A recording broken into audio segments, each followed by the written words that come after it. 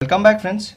Today we have a very interesting mnemonic regarding the suprarenal gland drainage and also the gonadal vein drainage.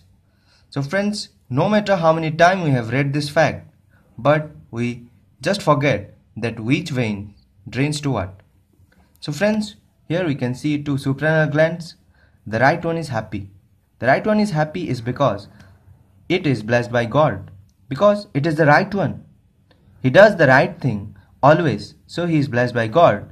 So now he has to cover less distance to go into his destiny, that is in the inferior Venacava. But the left or the wrong one has to cover long distance to go into his destiny. So it holds true for right gonadal vein also. Yes, the right one directly drains into the inferior Venacava. The left one has to cover long distance, that is through the renal vein, through the left renal vein.